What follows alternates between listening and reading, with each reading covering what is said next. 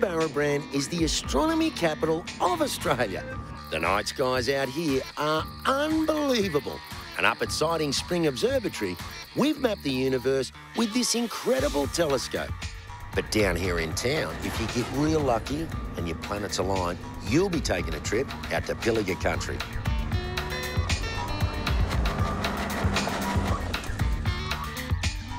Pilliga is the biggest inland forest in New South Wales, and I'm getting to see some of the best bits with Peter from First Lesson Cultural Tours.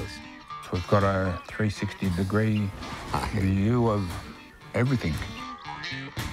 From the top of the Pilliga Forest Tower, you can see for miles. The Pilliga Forest, as far as you can see, in every direction.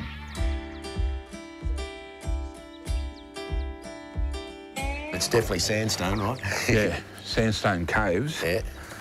We're going to head up here to a little cave that's got some axe grinding grooves in. Oh, yeah.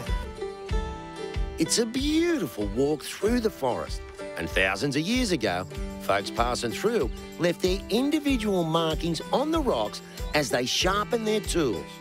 The grooves around this area and around Dubbo are 2.5 to 3,000 years old. And this is the sort of stuff that was being made? They're the axes and other tools like this. It's also a very sacred place. It is sacred to the Indigenous people here. It's a place where they come to have culture camps, ceremonies, come to get their bush foods at certain times of the year. Do you know what I'm enjoying? No noise out here, mate. No noise No here. cars, just animals, birds, me and Pete. Nice and quiet. Pete, tell me about sculptures in the scrub. Yeah, Mike, they're a collaboration between the sculptor, the elders and the youth. It's the Pilliga's latest attraction. 5 magnificent sculptures along a bush track on the edge of the Dandry Gorge. Mosaics, stainless steel, bronze, marble and granite, and Wilcannia stone. Each tell a story from Aboriginal culture and history. And they're beautiful.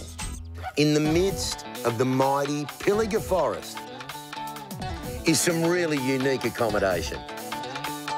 Bacala Farm Stay is a working farm with all your favourite animals. There's heaps of accommodation to choose from. The Poet's Cottage is a loft house of timber and slate. It sleeps 6. The studio sleeps 15, with an enormous lounge, living and dining room. There's even a ping pong table.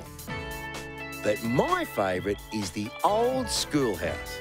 Very unique. It's like you're in a tree house and all this timber is off this property. I want one. The master room's on the top floor under a canopy of timbers. Next level down, there's kitchen, living and a bathroom covered in handmade ceramics. And on the ground floor, open-air living. But people come to Bacala for another very special reason. This is the home of Pilliga pottery, some of the most beautiful handmade pottery in Australia. Maria and her former hubby set it up more than 30 years ago. Richard was a very trained potter from Germany, and he brought all the knowledge and the skill from Europe to Australia. And the colours we have got here, we use on this pottery, are very unique. The engravings are also distinctive. Australian bush flora, our fauna, and Pilliga's signature mark, the beautiful blue wren, which is also the name of the cafe where you can get breakfast, lunch and dinner. Try the German sausages with sauerkraut, the ploughman's lunch, or maybe a wood-fired pizza. And while you're out here, you may as well take a pottery lesson as well. Oh, good. Good, that's already quite good. That gave us a unique fingerprint, Michael.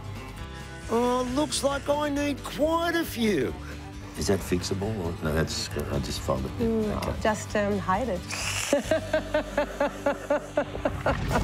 For more info on the beautiful and diverse region of Coonabarabran, head to sydneyweekender.com.au.